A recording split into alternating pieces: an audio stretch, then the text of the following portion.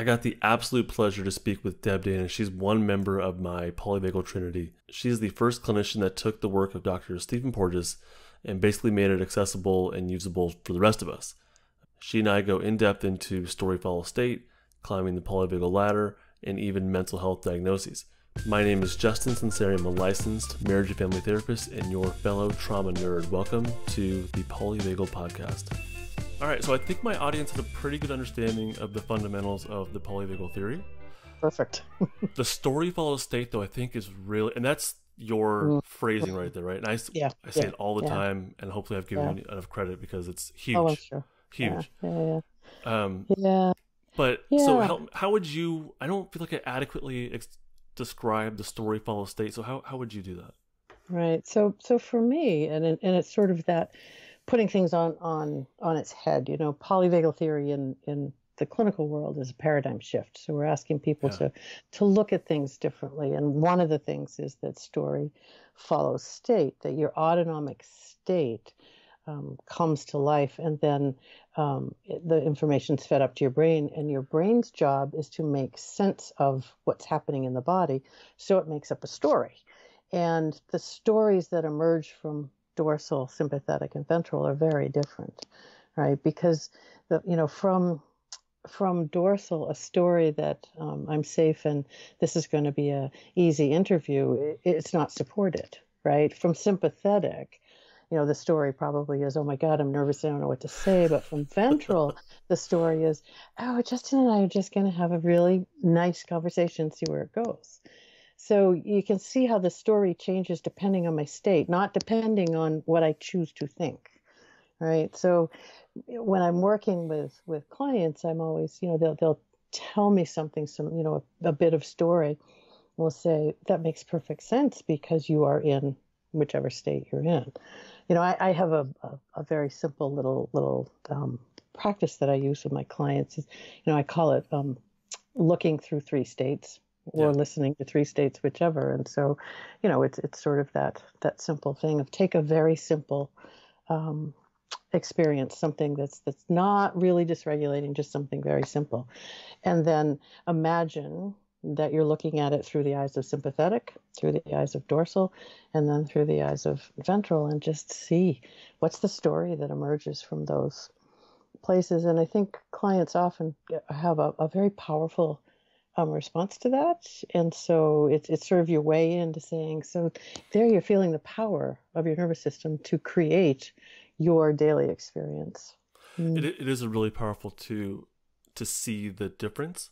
And I like when with clients that they come into session in a certain place and they have a certain story to go along with that. But by the end of the session, same situation, same facts, but the story has changed, and to be able to see where that, and we didn't exactly do any special techniques or anything. It was just a lot of co-regulation, safety cues. They come up the ladder. It's a whole different, Right. So the story is not just during the state shift, but it's also if you exist in a state of dorsal or shutdown, your story is just perpetually filtered.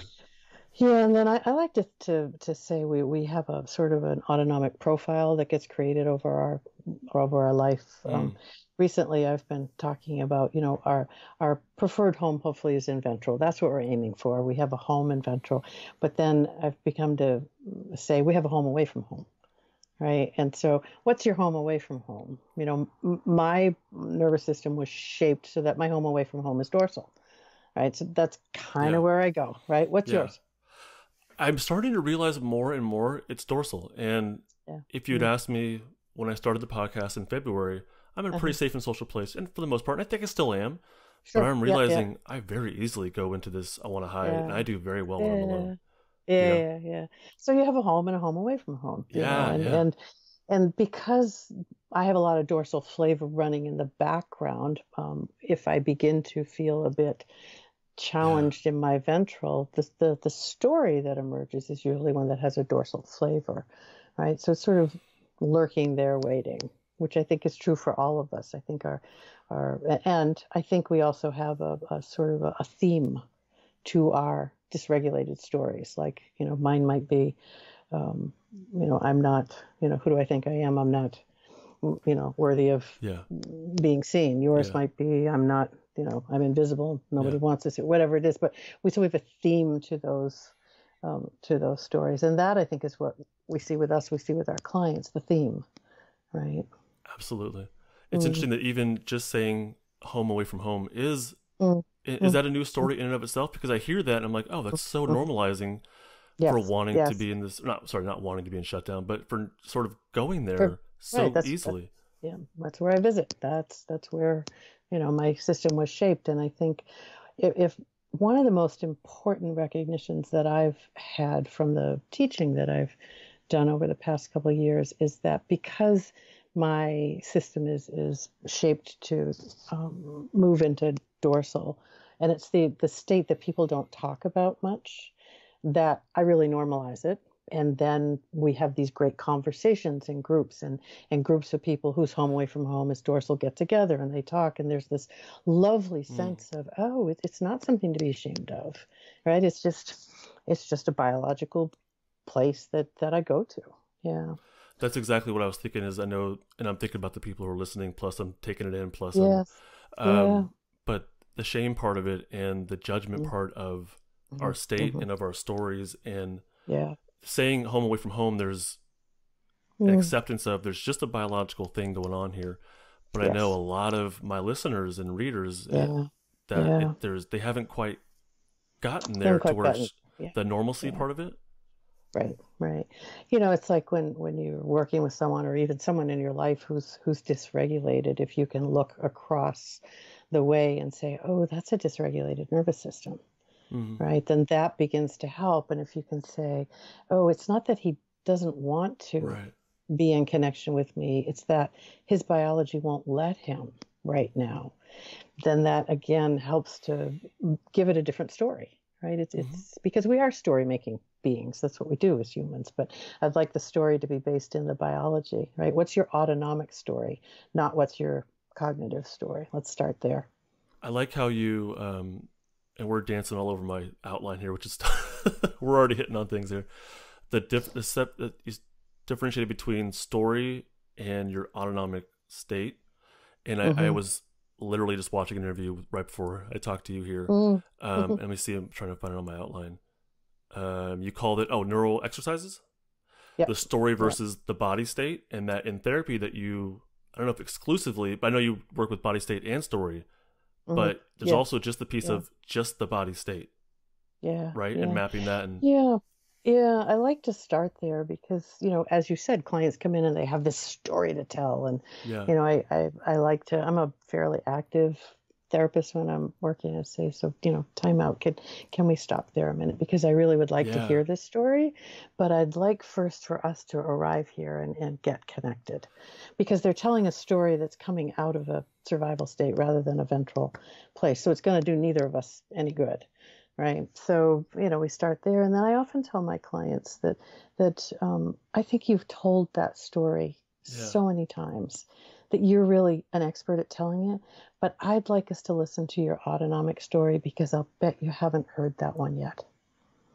And then we sort of enter in there, because we do want to be witnessed. Absolutely. It's part of the healing process to be witnessed. But I like to start by witnessing the nervous system story first. And then when we're regulated, we'll move up. And then I really do want to hear what's important for me to know, right? Yeah.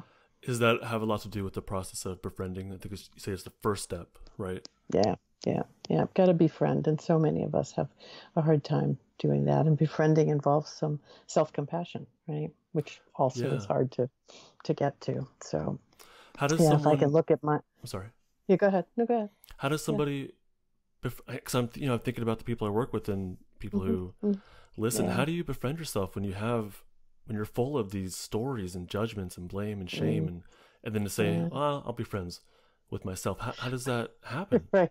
Well, Steve has that wonderful foundational belief that everything is an adaptive survival response, right? I'm a trauma therapist, so what I say is every behavior is in service of survival. Everything is in service of survival, no matter how crazy it looks. Your nervous system has enacted something because it's trying to keep you alive.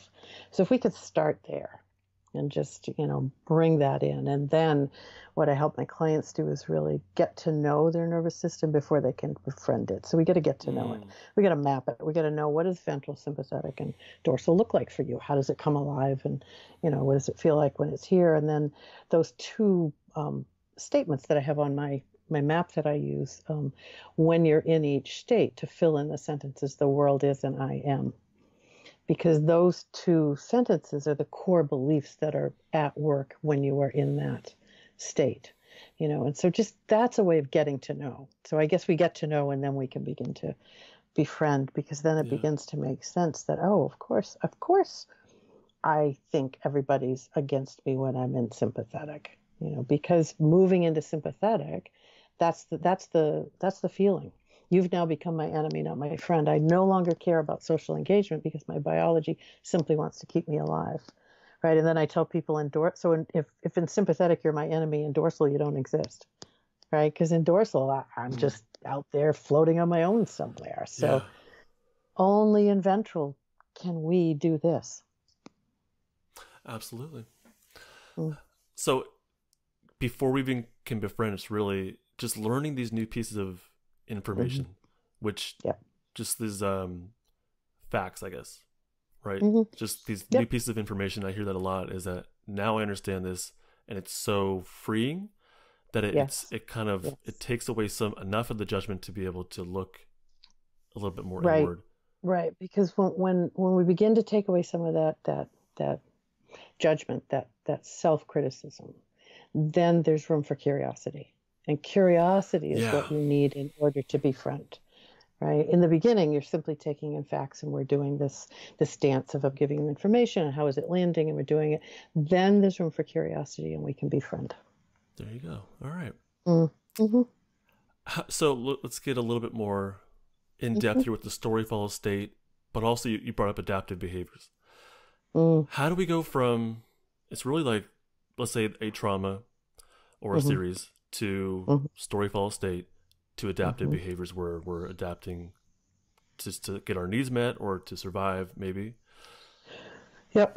Yeah. So if we think about neuroception, sort of that below conscious awareness detection of cues of safety and danger, once we recognize how our system works, and then we've begun to listen to the stories, then, if we think about neuroception, we think there have to be more cues of safety than danger in order for me to move into ventral. So if I can't move into ventral, then, my therapist, my friend, myself, if I have enough observer on board, will say, well, what are the cues of danger in this moment? And then, are there any cues of safety I can bring in? So for me, I'm always getting very concrete about what are the cues of danger. So if we're having a conversation and all of a sudden it feels like something happened, I'm going to stop and go, ooh, what was the cue of danger that came in there? Because I'm curious, right? And I truly am curious to know, because with my clients, if we can map the cues of safety and danger, then we have a guide to what needs to happen to make this safe enough to do this work.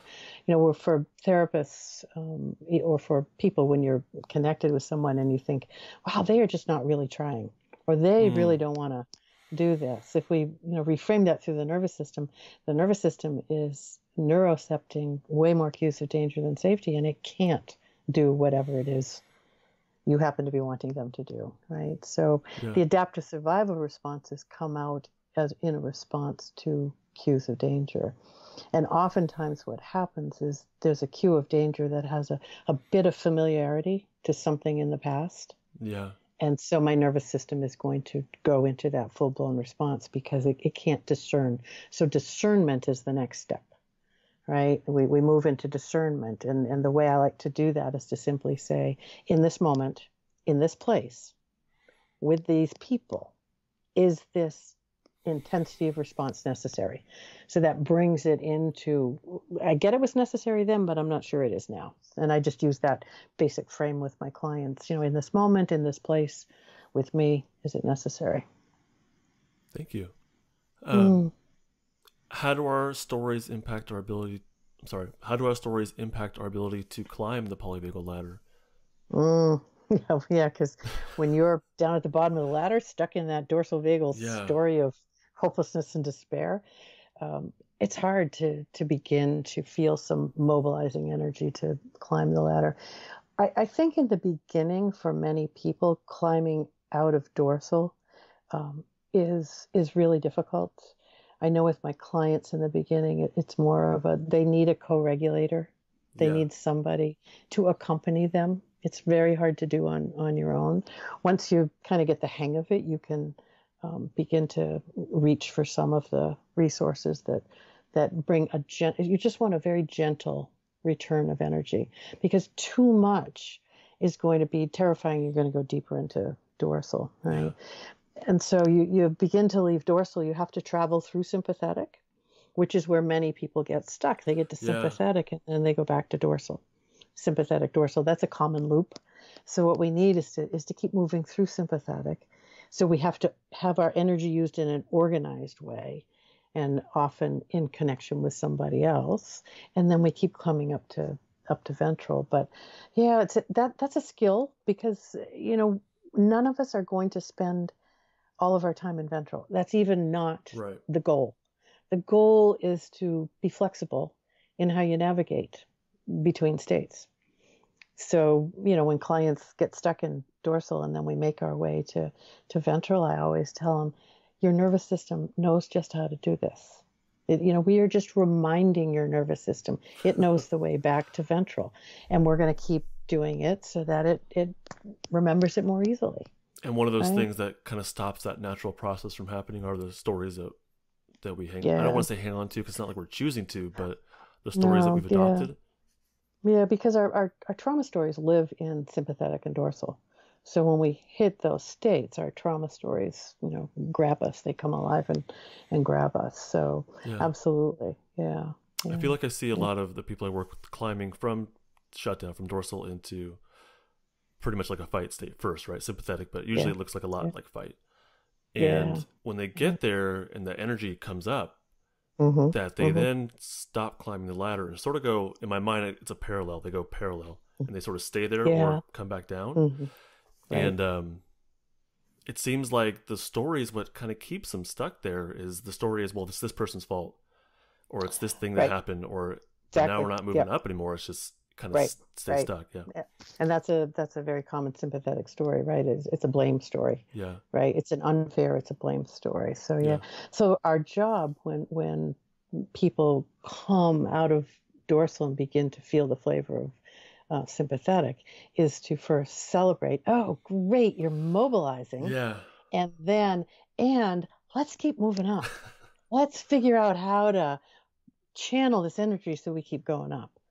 Right. And again, my work is about really being explicit about all this, because I think that, therapy is often this lovely, magical thing that happens, but it's a mystery. And I don't want this to be a mystery to my clients. I want them to become active operators of their nervous systems. So I love to narrate the story of what I see happening, and there's a lot of celebrating. Someone begins to come out of dorsal. Oh, yes, great. That's not something we hear from therapists very often, that level of transparency. And just based on the interviews and book, like you don't hold anything back as far as the language or the mapping or the befriending. Like, it's all out there. I'm guessing your clients have had and even the talk about transparency, I can certainly talk, to a client and simply say, what, come on in and let's sit, because my nervous system is still a bit jangled from early this morning. So let's just arrive here together. And then we arrive.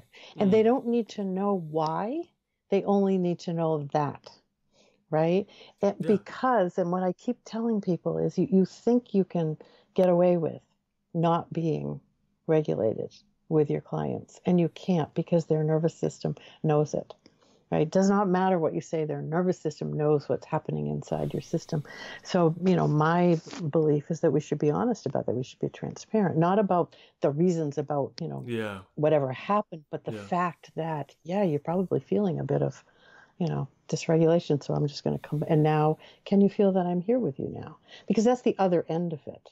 We want our clients to be able to accurately identify when someone they're with is dysregulated, but also accurately identify when they come back into connection.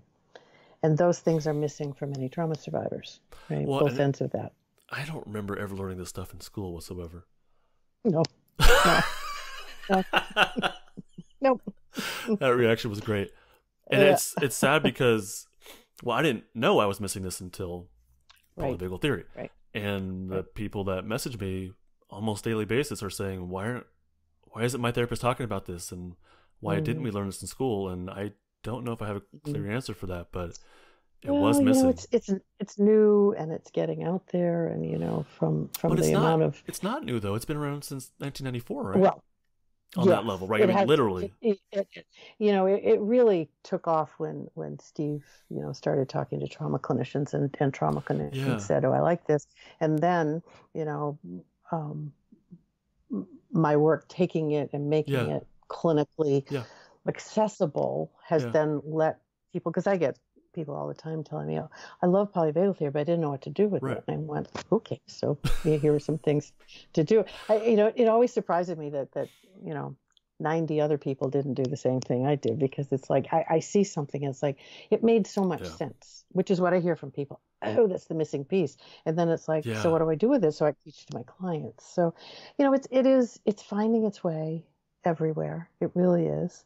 In my trainings, I have doctors and lawyers and teachers and therapists and regular Yeah. people. So they're starting to move it out there. Yeah. Yeah. The clinical applications of the Polyvagal Theory, the book, that had grief in there. It had nursing. You had just absolutely wonderful. I don't know, is it an article or an essay about your husband and what he went through with the Yeah. stroke, which was just Yeah. so Yeah. illustrative of a lot of things, but especially the danger cues piece of it, which would Yes. in a hospital setting, which we typically I think we assume is a benign, Mm, safe mm, place, but you mm. listed Yeah. boom, boom, boom, boom, all Yeah. these danger Yeah. cues. Yeah. And it was interesting because when Bob had his stroke, I, of course, emailed Steve right away and said, "Any suggestions?" And his suggestion was beautiful and also incredibly hard. But what it is our responsibility is, as humans or loving partners, that it's my responsibility to send cues of safety to Bob's system so that it can do the work of rehabilitation. Yeah. That's what we do with our clients. It's our responsibility to be regulated and offer that regulation to our clients, because otherwise they can't engage in the process of change that they want. And if we took that just for a minute to broaden it out Right. into society, if we move through the world from a regulated place and offer that to others, the world will change, right? It underlies. I think you said many times it underlies everything we do. Our autonomic nervous system is the Mm-hmm. framework, or is that a good way to put it? And Yeah, this it's is the applies. platform for our lived experience. Yeah, Yeah, but yeah, parenting co-regulation is obviously a yeah. big part of it. Cues of safety are a big part of that. We presented Yes, to some police officers and about polyvagal theory absolutely. and about cues of safety, but Hmm. doctors and nurses and those little moments of connection, or Yeah. glimmers, right? Yes. Yes. Yeah. Yeah. I'm just writing a second book, and I love glimmers, and now Yeah. we're going to figure out how to turn glimmers into glows. Okay, you can't So leave the me with that. so You have to go so into more. so, so the glimmer is that micro moment of ventral Yeah, vagal experience that truly is like 10-20 seconds. That is its purpose, is to simply 10-20 seconds of, oh, there's a glimmer, yeah, oh, there's one, yeah, right? And then if we can, on the days when we have a little more space and a little more resilience in our system, if we can notice a glimmer and hang out with it and really just invite it in, let it fill us, and spend some time and listen to the story, then it becomes a glow. that's not easy to do, is it? It's not easy to do, and that's a practice. In the beginning, Yeah, um, glimmers, are even really hard for many of us to find. And again, if you don't have some ventral flavor in your system, you're not going to yeah, see the glimmers because you're not set up to find them, right? So, yeah. yeah. It's the thought that popped in my head is it's so easy to stay with the disconnection and the judgments and those types of stories, but I think Mhm. people feel those little glimmers here and there, but to stay with them, to notice them, to honor them, Yeah. is not Yeah. second nature or even first nature. If that Right. makes sense, And so, I think it is, but well, we've lost it. Maybe. well, it's yeah, well, it's covered up by your survival response. Because in a survival response, why would you want to see Yeah. something beautiful and regulating? That's not going to keep you alive, right? And so one of Yeah. the things I do is I invite my clients to decide, how many glimmers do they want to see between now and next week, and we'll make an intention to look for them. Oh wow. So maybe you want to look for, 3 glimmers in a week or 1 glimmer a day or whatever it is, and then let's see if you can find them, right? So it's inviting that observation. Yeah. That's beautiful. Thank you. Mm. So we kind of already touched upon this, but it really struck me the default state. We kind of touched upon there's this home away from home, and I Mm. think Mm. when I heard you say default state, it was an interview a while back. Mm. I kind of got sad because Oh, yeah, I'd like to believe that we all have the capability of moving up into ventral, absolutely we do. staying there, or at least Yeah. being the ability to go back and forth more Yes. easily. Yeah. So to Yes. hearing that we may have a default state do you think maybe it's something we're even born with, or something that's sort of shaped within us? Yeah. I think our system is shaped. I think that whole nature nurture thing. I think there is Yeah. research that talks about how your nervous system is impacted by your mom's nervous system, Hmm. right? So, anxiety, depression have been researched around the growing fetus. So we certainly Oh, have okay. have that. But, it's that moment you enter the world. How are you met? Were you Absolutely. met in loving arms? Were you met with, someone who was afraid? We think about generational, legacy kinds of experiences. And I like to just simply look at the nervous Hmm. system and say, if my mom grew up in a family system that was dysregulated, then she was probably dysregulated. And if her mom grew up in a system that was dysregulated, so you can track it simply through Yeah. the environment regulated or dysregulated. So, and then we're shaped over our experience. That the nervous system is a system of relationship. It's shaped in relationship with others. So, and the beauty of that means that it can be reshaped as we go, right? There's a lot more hope to that than Mm-hmm. feeling like you're ill or broken or permanently Yeah, traumatized, or there's so much more right. hope to what you're saying. Yeah, yeah. And I think once you help your clients understand that they join you in that hope, right? I mean, our job is to bring hope. And, I have Yeah. an absolute belief in the nervous system's ability to reshape. And so I can, absolutely tell that to my clients, and then they can join me in that hope. And then in order to keep hope alive, it's our job to track this very small changes that happen because our clients can't often see them. Yeah. And as therapists, we're not trained to, look, reflect every 2, 3 sessions on, oh, what happened Right. differently or what's shifting. And we really need to, because that's how the nervous system shifts in little ways. And when we Yeah. notice them, it's like, oh, yeah, a lot of things to celebrate. I love celebrating. It's like, oh, look at that. And it's either what's happening differently or some clients like what didn't happen, right? Yeah. Oh, I didn't do this thing I used to, right? I love Yeah. it. Yeah. I find Yeah. myself getting genuinely just so excited when I see those little moments of climbing the ladder. And Hmm. as I see them getting stuck or going parallel, I'll say, wait, hold on. Did you notice what Right. happened and what happened within your body? And to really bring an awareness to the moment, and to Beautiful. build from there. Yeah. Beautiful. Yeah. Okay. Yeah. Yeah. What are you noticing as far as when people climb the ladder in therapy? What are you noticing as they exit each stage or move up the ladder to the next one? What are some common things that you're noticing?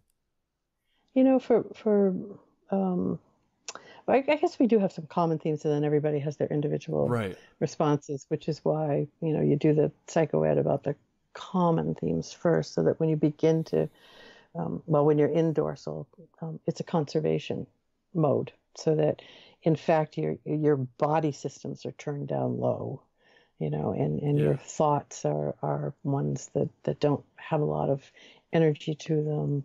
You can feel, untethered in the world, sort of floaty, whatever. You're Yeah. alone. The thing that stands out to me as a client told me when she was doing her first map, I'm alone where no one will ever find me. Well, can't you just feel that? The despair of that. And so when people just begin to have a flavor of coming out of that, you can feel it in the room. because all Yeah. of a sudden it's like, oh, there's somebody there. They're starting to come back. And what I usually notice with my clients is that there'll be a peak, like a ooh, just this moment of connection. Yeah.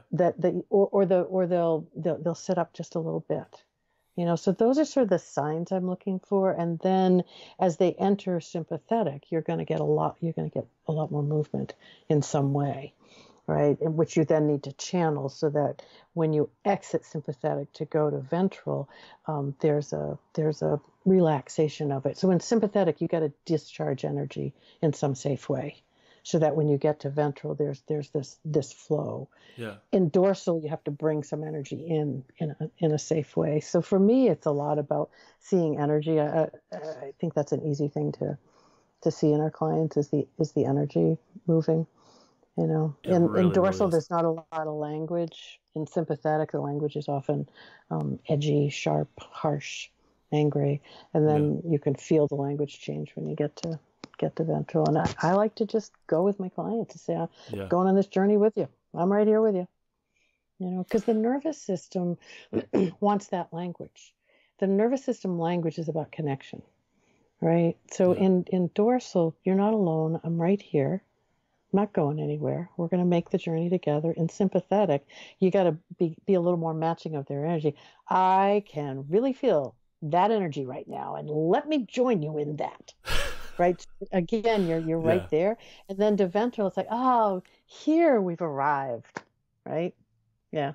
Absolutely. I love, and I've given myself, I honestly in school, and I keep going back. School was a long time ago, Yeah. but we were taught the flat affect neutral observer kind of thing, and I'm not Oh, like that. oh, That's not my natural. I'm that's an good. empathetic Okay. I'm an That's good. empathetic person. Because your flat affect is a cue of danger to your Right. clients. Yeah. So Right. I tell people when I do trainings, I say there's just a few things I'm going to ask you to some things I'll ask you to set aside. You can bring them back later. A couple of things I'm going to ask you to throw out. That's one of them. Do not do therapy with a flat affect because you're a cue of danger. You have become a Right. threat to your clients. Yeah. Yeah. I remember I had a Yeah. client way long ago. This was before I knew polyvagal theory, but I naturally like to match their state and stay anchored Yes. in. I think you use the word Yeah. anchor. Ventral Yeah. vagal. It's just a natural way of Yeah. being. And I remember him saying, I didn't know therapy could be like this. And he was Ah, isn't it the person lovely? before me was very the neutral flat affect. And they said, I didn't know Yeah. therapy could be like this. And it's Hmm. I Yeah. feel connected, but I'm also the compassionate ventral vagal place to sort of Exactly. like come back, Yes. with me in a way. Yes. Okay. Exactly. Exactly. That's perfect. That's perfect. And if you don't come somewhere close to the energy that their system is bringing, it feels like this. And they're going to go, their nervous system is saying that nervous system has no clue what's happening over here. Their brain may say something else, but the nervous system is going to send a message of misattunement. So yeah, you gotta meet them from an anchor and ventral. Yeah. Yeah. So you really have to be able to have the anchor, but also to be Hmm. empathetic at the same time and Right. understand And where they're coming from and so, feel it as well. yeah, so anchoring in ventral then allows me to go sit with my client in dorsal and simply be there. I don't need to do anything. I'm just there letting that system feel my system there with them so that they don't feel alone. I was teaching the other day, and we think about dorsal as the turtle that goes into its shell, Yeah. right? And is hiding. And this lovely guy, he said, well, now it makes sense because to get a turtle to come out of the shell, you don't knock on its shell and you don't shake them. And I said, exactly. You just kind of sit there patiently. So that's what we do. But you have to really be beaming that ventral vagal energy to that system. And then in sympathetic, you follow. I like to say in dorsal, I feel like I'm more of a guide. I can lead the way. I can show the way home. In sympathetic, I'm following right along with you. Right? I'm gonna give Yeah. a few structure, but I'm going Yeah. with you. Let's do it. Yeah, yeah, yeah. The turtle images, that's perfect. Isn't that great? I love I that. know. It's I me love that. too. Yeah. So I had a question for you, but someone literally asked me this Oh, yesterday. good. Oh, Um, beautiful. is there a quick way out of these states, or is there a typical time period? And I told them I don't think so. Yeah, no, part of what we're doing when we're doing polyvagal informed therapy, or when we're exercising, the nervous system, is we're building the ventral capacity, so that, which is resilience. Yeah. The ability to return to ventral when you've been dysregulated in a survival response is resilience in action. So we're hoping to reduce the time that you're dysregulated, to have it be less frequent, less intense, right? But I don't think there's any real time frame. I would say that I think for the most part that we move between ventral sympathetic all the time fairly quickly. We're made to do that. It's when we hit dorsal that it takes a lot longer to make our way back. It does seem, I've noticed with myself that working with someone who's in a shutdown, especially a highly dissociative state, they stay there for, it seems like a long time. And on my end, I wouldn't say it's frustrating, but it's almost like, what am I doing wrong? What am I not doing? You know? So yeah. So maybe that's my story. Your job is, well, and that might be a sympathetic. That happens a lot for therapists when there's an impasse, or when there's a client is in a dorsal state and they're not coming back as quickly as we'd like. Our sympathetic system can say, oh, what do I do now? What's the next thing I'm supposed to try? How do I, which then sends that message to the other nervous system. Right. So if I can just simply be, and again, I'm going to name it. The other thing that I love is notice and name. So just name whatever it is, Yeah. I was noticing that I had a bit of pull towards wanting to move you. So I just want to name that. And I'm just happy just sitting here with you. We can take as much time as your system needs. Right. And I usually talk about the system, not you, as much time, not as much time as you need, but as much time as your system needs. Right. So, yeah, but it's up to us to be able to be patience in that place. Patience, and I find patience plus my compassion and genuine excitement for being in the room with someone, but also moving at their pace and being patient. Yeah. Yeah, and yes, absolutely. And you remind me of something we were talking before, that in that matching somebody, I had a client who we'd worked really long for her to be able to really identify clearly what state she was in and what she needed. And so she would come in sometimes and say, Deb, don't use your kind voice today. It's too much for my system. And I'd say, great, I can use this other voice instead. Got it. Right. And I just loved that. She knew that it would overwhelm her system, too much of that kindness. So I said, I can be ventral with a different energy, because ventral has a lot of flavors. And that's what we want to remember. Yeah. A lot of flavors, ventral. Mm-hmm. Thank you for that. Mm-hmm. Mm-hmm. How do you tell if someone is going, let's switch a little bit here. This is something I've really thought on, and I don't know if I have a great answer, but how do you tell if someone's coming up the ladder versus going down the ladder? And I'm thinking of, in particular, people who are in a very depressive state, and I'm thinking of Robin Williams, who was extremely depressed, committed suicide, but was the life of the party, extremely active, well in his sort of aggressive humor state. How do you tell if someone who's just smiling away the pain versus they actually are happy? Yeah. So I'm going to give you the really simple answer for my clients and for the people in my trainings is I ask them, where are you on your map? Right. I mean, it's just my job is to help them track. Right. And so, so I've been overthinking this. All right. It's kind of the guiding question all the time. Where are you right now? Yeah. Right. And we think about Robin Williams, with whatever mental health issues were going on there as well. If he'd been sitting with me doing his, humorous whatever, and I said, where are you on your map? My guess would be sympathetic. Right. It wasn't ventral. It was not a ventral. There was a survival piece to it. Yeah. So, and when you feel that, the question becomes, where are you right now? Where are you on your map?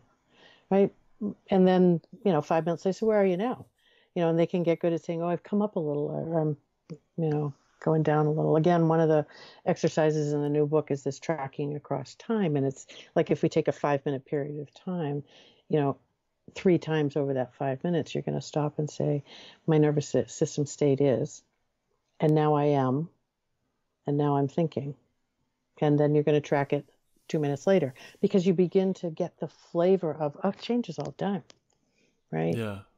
Which is what we want our clients to be able to do. And in order for them to do it, we have to show them the way. We have to keep inviting them into that connection. So that was maybe a facetious answer, but I just ask them, where are you? What about So, someone who's not in therapy and they're really, and again, I hear this a lot is, well, I can't tell what state I'm in, you know? oh, so right. So if you can't, so then that's a perfect opportunity for me to say, okay, so let's figure it out, because let's find the landmarks for those three states so that we get a flavor of what happens. And again, I usually go back to energy because it's the easiest way for people to understand. Do you feel like you have a ton of energy inside you right now and you can't sit still? Sympathetic. Do you feel like you just have not enough energy to want to really do anything? Dorsal. Right.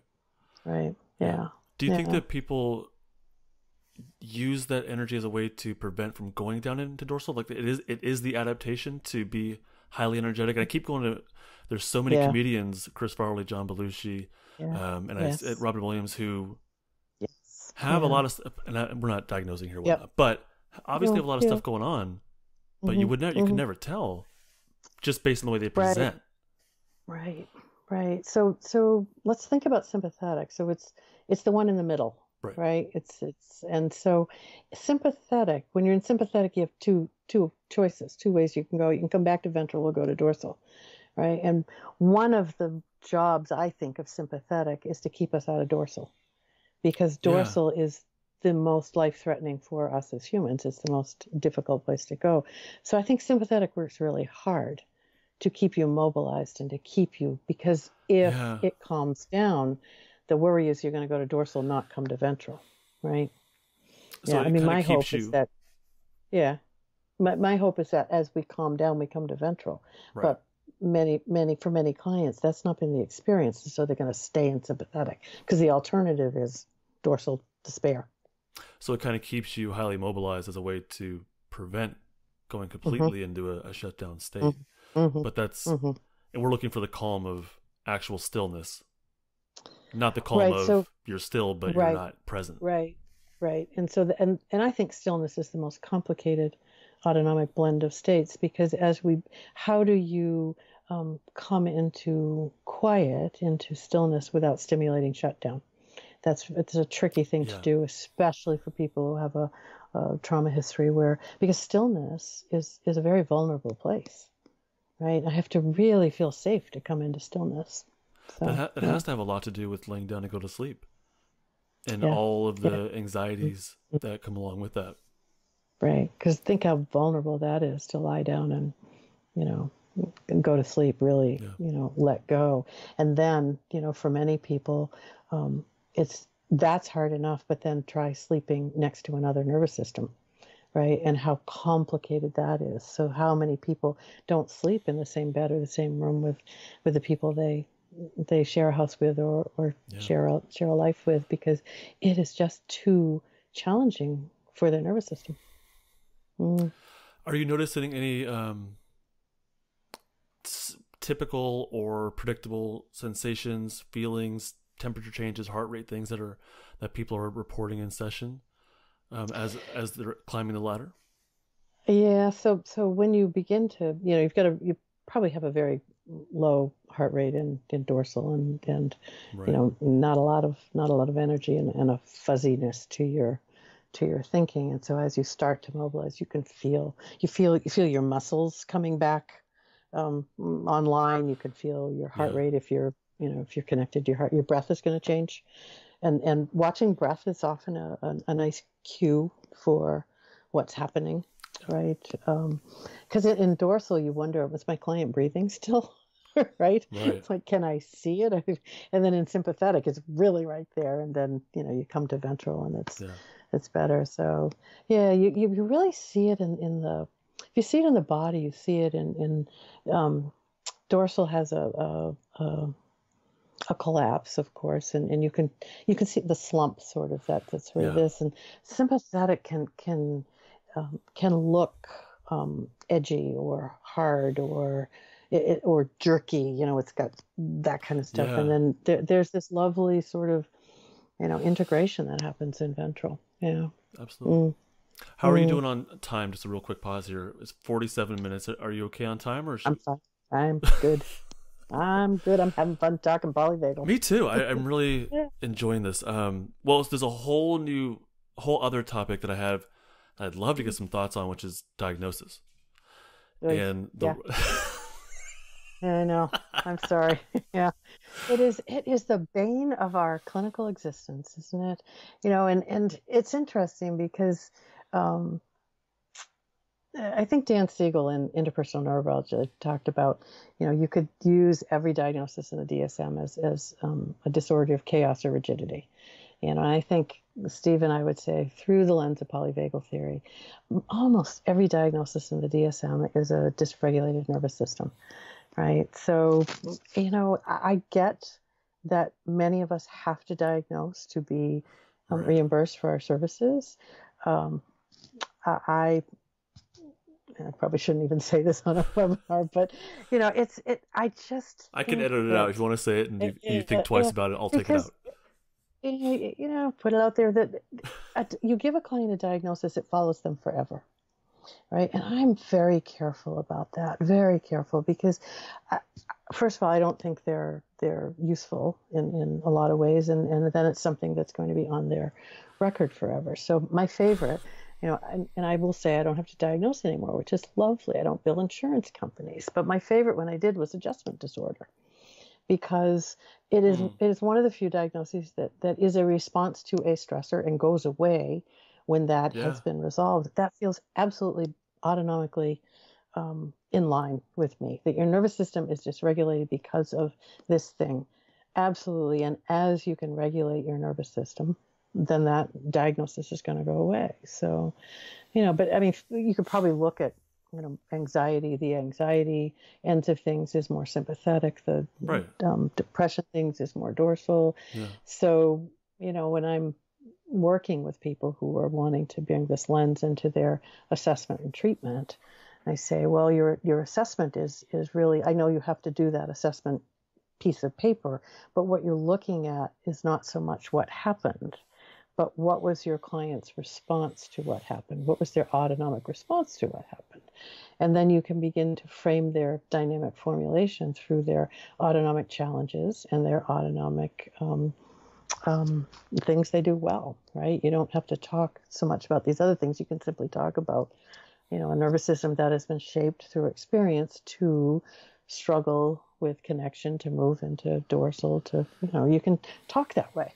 Right. That's not what people are being taught in school, Deb Dana. Not at all. No, it's not. It's really not. And I will say when I was had a full-time practice and billing all the time, and I would write my assessments and write my notes and write my treatment plans, and I always had this sort of in the back of my head sort of wish that somebody out there in the insurance world was reading them and would call me up and say, "I have no idea what you're talking about. Can you tell me?" Because then you could have the conversation. Never happened, but you mean you put the language of the polyvagal? I've started doing that as well, because it just So maybe someone honest. will call you and say, "Justin, tell me what you're talking about, because I don't understand it," and then you can. I always think it's an opportunity to teach, right? Luckily, I work in a school system that does not diagnose, and I love it. Because when I was doing it for the county, it never felt right, and I knew I had to. But a lot of times I was thinking, why am I labeling this? Of course this person is in more of a shutdown place, or of course they're upset, of course they're disconnected. Why am I diagnosing this? Any one of us could have been there, but that's not the way we talk about it openly. And I know there's a lot of destigmatization of mental health, which is fantastic, but this is not how we talk about it. We talk about it as if people are born this way, or that they have a thing that's inflicting them.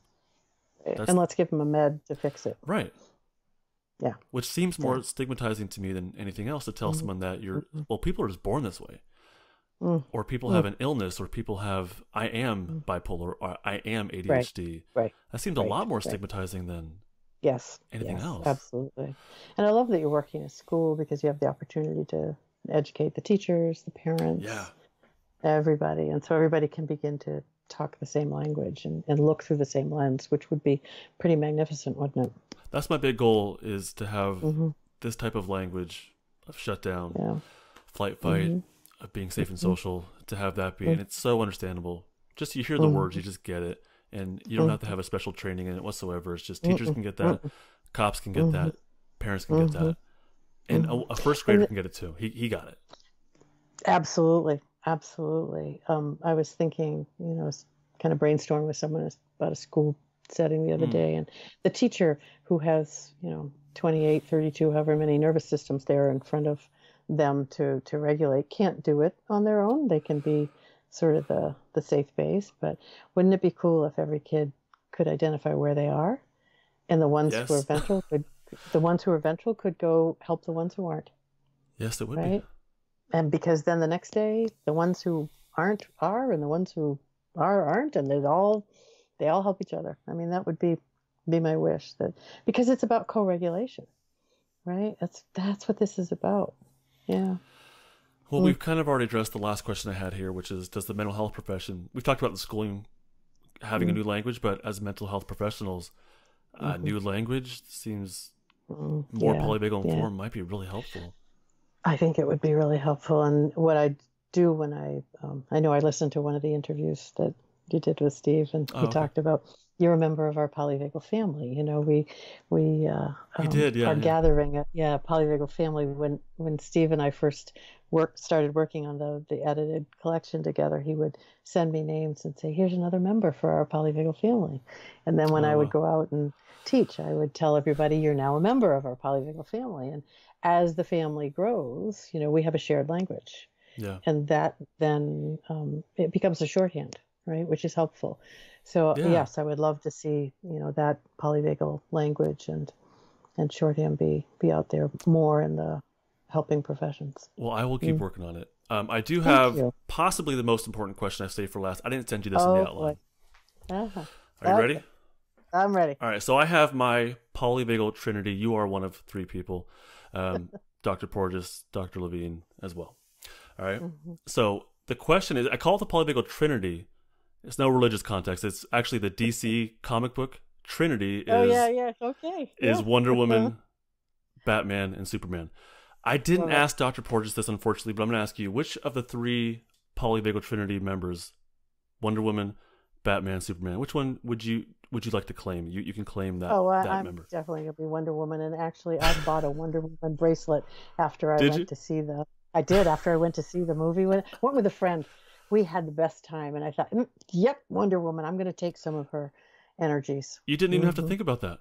No, she's pretty amazing, I have to say. Oh yeah, she is pretty amazing. Yeah. Okay. Yeah, she had and it's interesting because there's this autonomic experience we have of it's called elevation.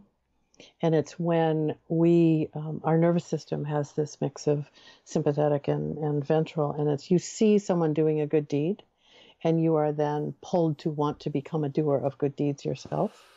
And that was the experience I had watching with the Wonder Woman movie. I left there thinking, change the world. What are we doing? So I'm taking Wonder Woman. Yep. All right, it's claimed. So that leaves Dr. Porges or Peter Levine with Batman and or Superman. Do you think one of those fits the other one? Batman's more the brain. Although they're both pretty smart, but Batman's let more. Them fight that one out. Well, thank you for giving me a shot. I hope this was a good experience for you. I know it's going to be a great experience for the people listening. Beautiful. Okay. All right, my friend. Thank you. Care. All right. Bye. Bye. So, is it okay if I just call you Deb Dana? I always refer to you as Deb Dana. I know. It's so funny because I was somewhere and there was a little kid who I was friends with the parents, and I think he thinks my name is Deb Dana. Right. Like, okay. It's so funny. So I refer to you and Dr. Porges and Peter Levine constantly on the podcast. So it just rolls off the tongue. So I have to say, for me, being in the same breath with Steve and Peter is a lovely thing. Oh, so come thank on. you. Oh, thank absolutely. You. That's lovely. Yeah.